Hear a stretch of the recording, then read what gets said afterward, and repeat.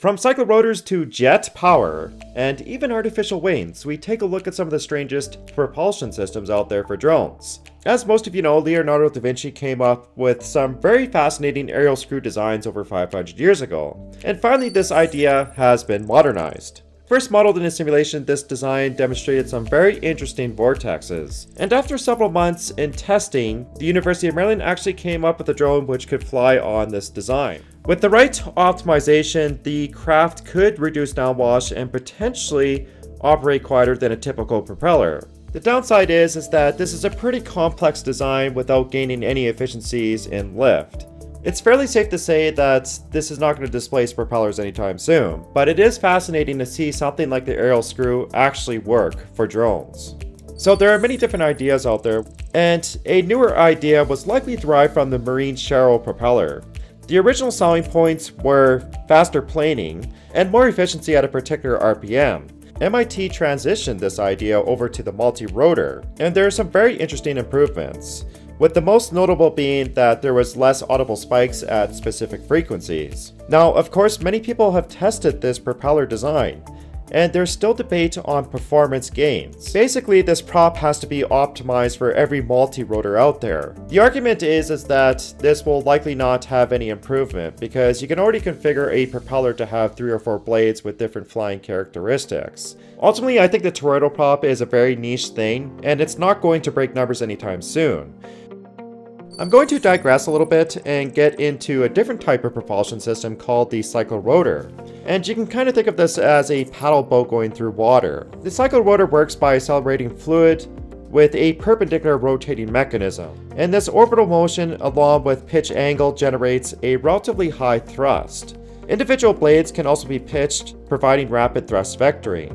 There are several downsides to the Cyclorotor, with the most prominent being complexity, so higher cost, along with being a heavier setup. However, you could use a Cyclorotor for different hybrid applications. The Astrea is an excellent hybrid example. Unlike a multi-rotor which has to pitch to change its horizontal position, the Astrea can just use a Cyclorotor on top and it doesn't pitch at all, making it very useful for certain applications like inspection or even working on remote equipment. In conclusion, Cyclorotors are probably not going to displace propeller-based systems anytime soon, but they could be used in hybrid applications where there is more stabilization required.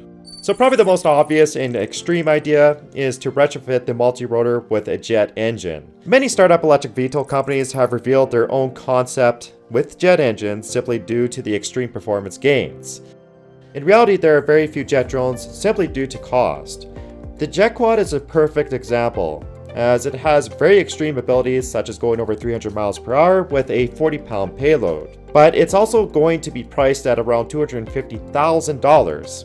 Will we ever see cheaper models come out? Well, it's kind of hard to say because this is dependent on innovation and fabrication techniques. So until we get multi-material 3D printers out there which can build jet engines, I highly doubt that we will see jet drones flying around everywhere. However, jet engines have one of the highest thrust ratios compared to all the different propulsion systems, and there will always be a high-end market for these types of manned aerial vehicles.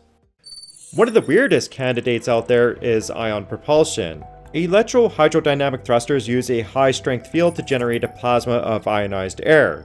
Ions are drawn towards a negatively charged grid, collide into neutral molecules, and then impact momentum. This was experimented with a very small 2 cm squared prototype. And oddly enough, it was found that scaling EHD thrusters down actually provides better thrust to weight ratios. So this might be a good idea for micro aerial vehicles. But with all things considered, it never really took off, so to speak, as it's very difficult to integrate a high voltage power supply on board. Ethan Cross has also developed a large RC vehicle with its own power supply. Now, he is still working on this idea, and he's trying to progress it into further applications. So make sure to check out his channel, and I will try to keep an update on his work as well.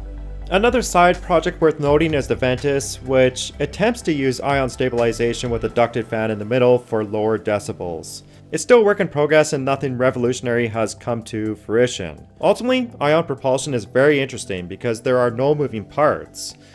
but it's very tricky to incorporate an onboard power supply, and these types of drones have very limited maneuverability. The basic variants of winged robots are slow, and they lack the performance characteristics of a typical drone. However, there are newer micro-aerial vehicles which bypass the limitation of typical motor and gear designs. There are different ways around this, but the most fascinating development is probably the liquid amplified zipping actuator. And this has the potential to cycle at a very fast rate, utilizing electrodes and a liquid dielectric. The electrodes can be pulsed, and they can actually last for over 1 million cycles. It's a type of redundant system, so it's perfect for micro-aerial vehicles, but it's still not really scalable for larger types of drones.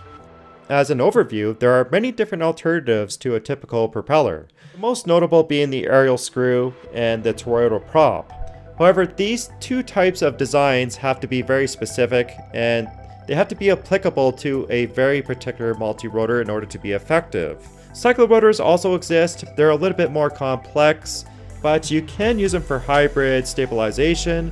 Ion propulsion has a really strong potential, no pun intended, but it is very reliant on having an onboard power supply with a high voltage.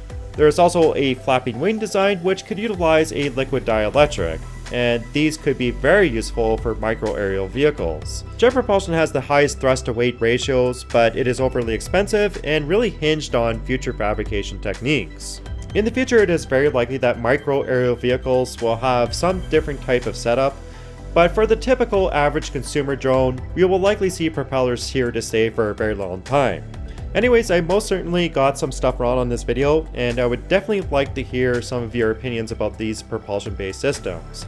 So please leave a comment, like the video if you enjoyed it, and also make sure to subscribe to my channel.